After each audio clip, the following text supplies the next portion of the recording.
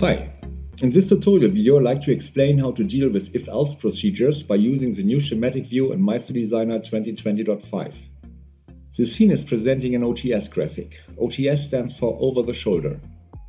Part of the design is a 3D geometry with a rotation. Let me delete the mask and change the shading to see the flat shaded earth as a 3D object. Undo allows me to go back to flat shading and to get back the masking of the composition. My goal is to get a picture change in the background of the graphic every 90 degrees.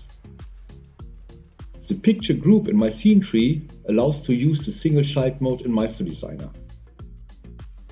Single child mode is used to enable object flipbooks to show different objects or containers in a sequence by switching the visibility setting on and off. Now I'm switching to the default layout to use our scene logic layout for a better overview. First, I drag and drop the extension button of the object rotation to my schematic view. The value of the rotation is part of the design. Now I'm connecting the rotation value to a text string of my composition. For a better visual interpretation, I use a math function. We want no decimal values in this case. I use a preg function for changing precision, 0 for no decimal values, and floats internal value. At least I add the degree symbol to the math function. Now I drag and drop the extension button of the single child selector to the schematic view. With the following multiple if-else procedure, I get the picture change for my OTS graphic.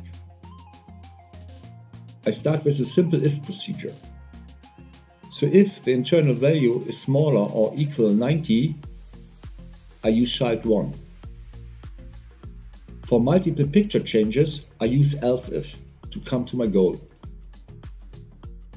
I save the rest of the function to my notification area of Maestro Designer so I can easily copy and paste the rest of the function to the scripting area of my schematic view.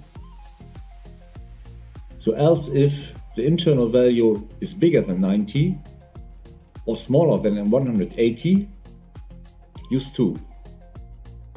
Else if the internal value is bigger than 180 and smaller or equal 270, use child 3 and child 4.